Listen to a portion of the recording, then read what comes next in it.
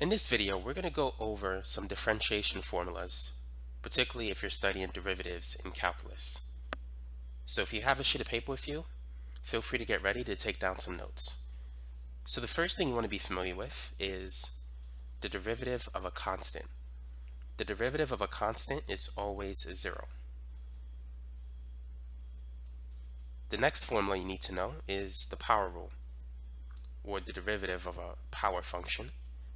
Here we have a variable raised to a constant. It's going to be that constant times the variable raised to the n minus 1. So for instance, the derivative of x cubed is 3x squared. The derivative of x to the fourth is 4x cubed. The derivative of x to the fifth is 5x to the fourth. So that's how you can employ the power rule to find the derivatives of functions like this.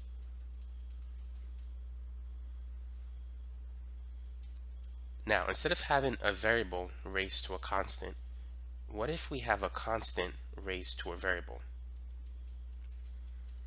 The derivative of a to the x is going to be a to the x times ln a. Now, the reason why we get that is because the derivative of x is 1. But let's say we have the derivative of a to the u, where a is a constant but u is a function of x. This is going to be a to the u times the derivative of u times ln a. Here we would have the derivative of x, but that's just going to be 1.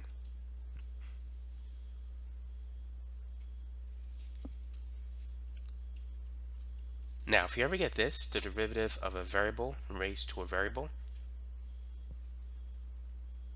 this, rather than having a formula, you need to employ a process called logarithmic differentiation.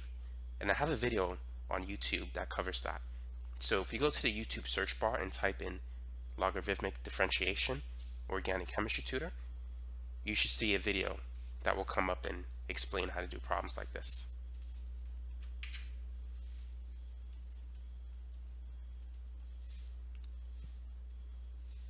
Next up, we have something called the constant multiple rule. So if you're trying to find the derivative of a function multiplied by some constant c, it's simply going to be that constant times the derivative of that function. So for instance, let's say if we want to find the derivative of 5x to the 4. We know the derivative of x to the 4, but we can rewrite this as 5 times the derivative of x to the fourth. And using the power rule, we know this is going to be 5 times 4x cubed, which becomes 20x cubed.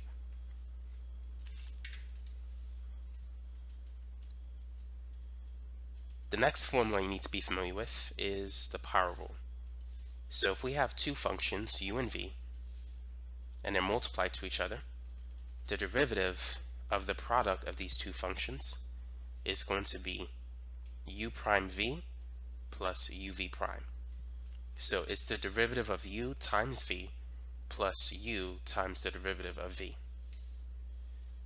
Next up, we have the quotient rule.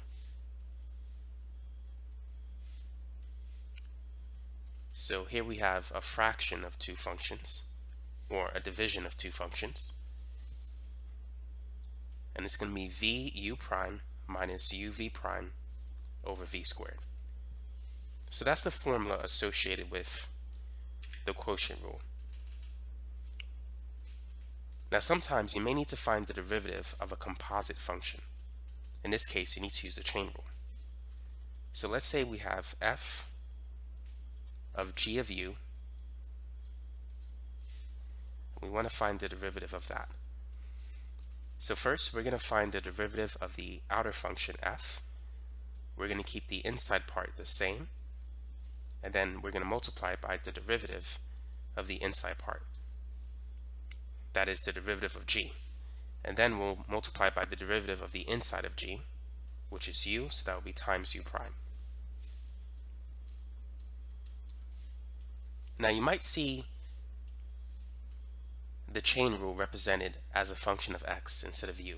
So let's say if you have this, f of g of x. It's going to be the derivative of the outside function, we'll keep the inside part the same, and then times the derivative of the inside function. Now the derivative of x is 1, so there's no point writing that. It would just be times 1. So if you have x, this is all you need. But if you have a function u, or a function like where u is a function of x, you're also going to have u prime at the end. So keep that in mind.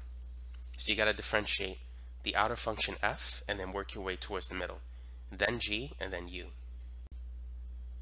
Now for those of you who want additional example problems on this, check out the links in the description section below. Now let's continue. Let's talk about another form of the chain rule when it's combined with the power rule. So let's say we want to find the derivative of the function f of x, but it's raised to the n. So first we're going to focus on the outside part. We're going to keep the inside part the same. So it's going to be n times f of x to the n raised to the n minus 1. Much like the power rule, where it was n x raised to the n minus 1. But we do have a function on the inside. It's not just x. It's a function of x. So now we got to find the derivative of the inside. So we're going to multiply it by the derivative of the inside. So this combines the power rule with the chain rule. Another formula that's associated with the chain rule is this one. dy dx is equal to dy du times du over dx.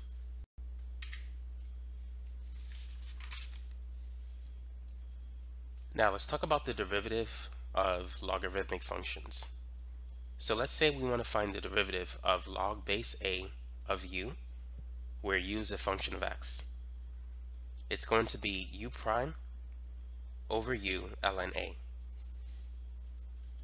If we want to find the derivative of the natural log of u, keep in mind the base of a natural log is e. It's going to be u prime over u. It's the same as this one. The only issue is ln e is equal to 1, so you could write it as just u on the bottom.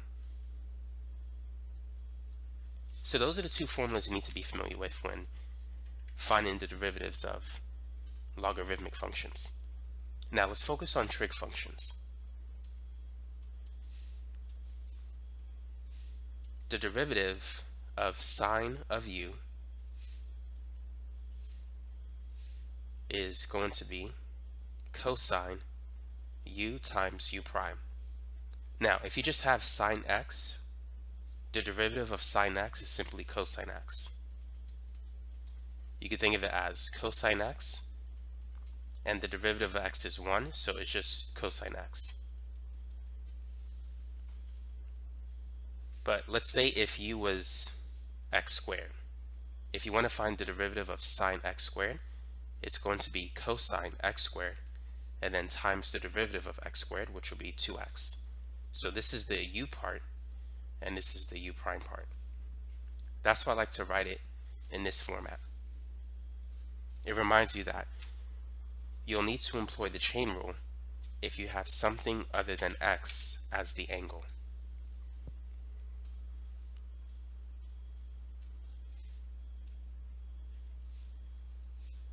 Now, the derivative of cosine u, this is going to be negative sine u times u prime.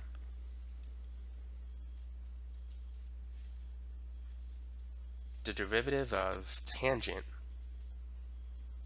of u is secant squared times u prime. Now for cotangent, it's going to be negative cosecant squared, and as always, times u prime.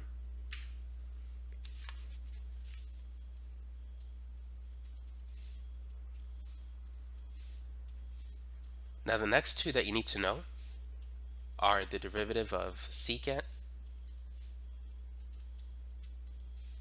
and the derivative of secant's cousin, or cosecant. And they're quite similar. If there's a c in front, typically it's going to have a negative sign. The derivative of secant is, you know what, let's change this. Let's change it from x to a u.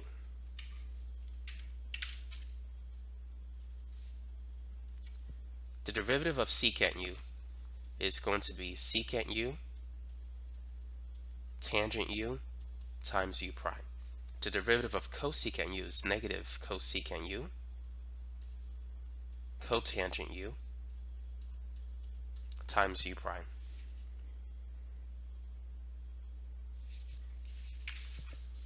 Now the next set of formulas you need to be familiar with are the inverse trig formulas. So let's start with the derivative of the inverse of sine of u.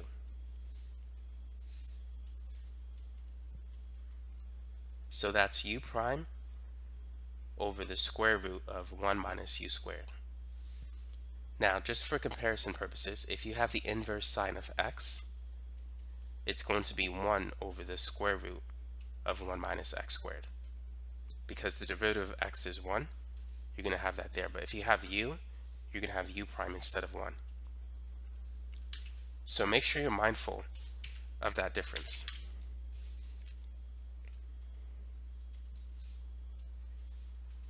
Now, the derivative for the inverse cosine of u is going to be very similar to the derivative of sine. The only difference is it's going to have a negative sign, but everything else is going to be the same.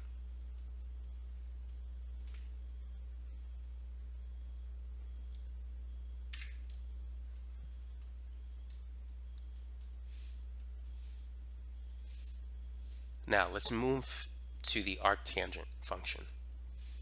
So the derivative of inverse tan of u, it's going to be u prime over 1 plus u squared.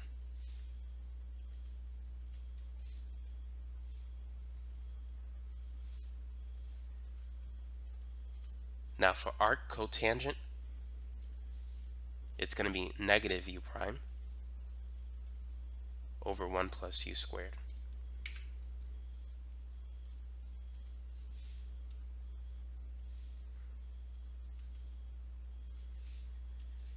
Next up, we have inverse secant, and the formula for that is going to be u prime over u square root u squared minus 1.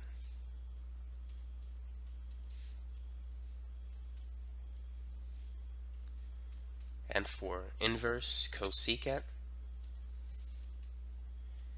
it's negative u prime over u square root u squared minus 1. So those are the formulas for the derivatives of the inverse trig functions. So that's it for this video. So if you're studying for a derivatives test, at least you know the most common formulas that you'll need and that you're going to be tested on. So hopefully you wrote those down, and thanks for watching.